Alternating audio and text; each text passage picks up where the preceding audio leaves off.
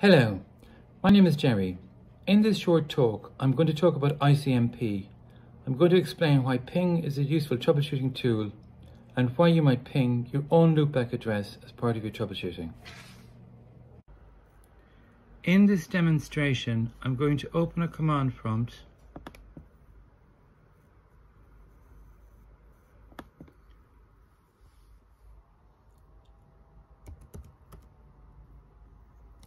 and I'm going to ping the loopback address for IPv4 and IPv6.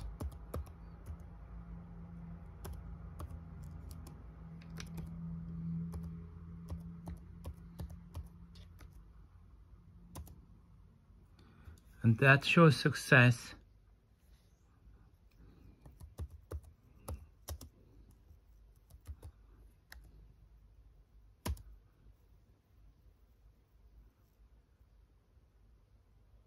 So both times I get a successful ping.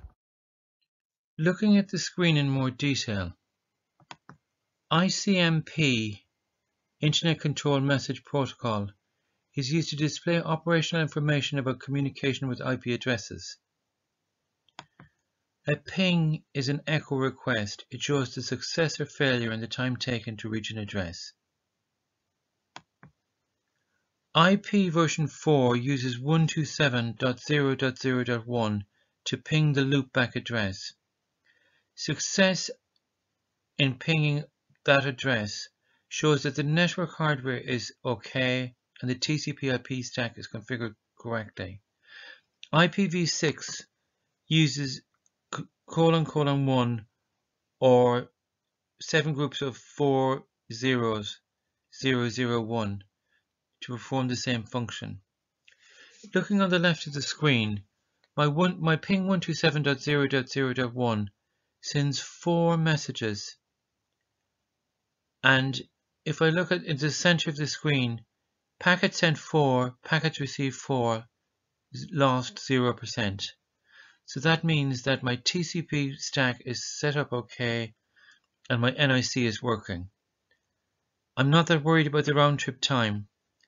And later down and further down the screen, I ping ::1.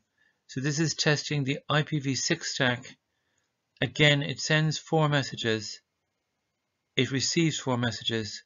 None are lost. This indicates that everything is fine.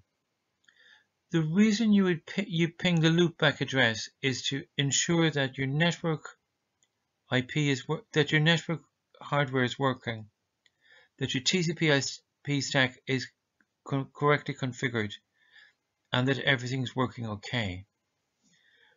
We could use this as part of a troubleshooting regime so that you now know that everything is okay on the local host.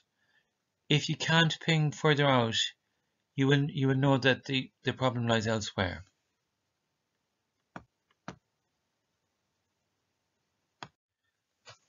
That was a short introduction to ICMP, pinging, and how and why to ping the loopback address.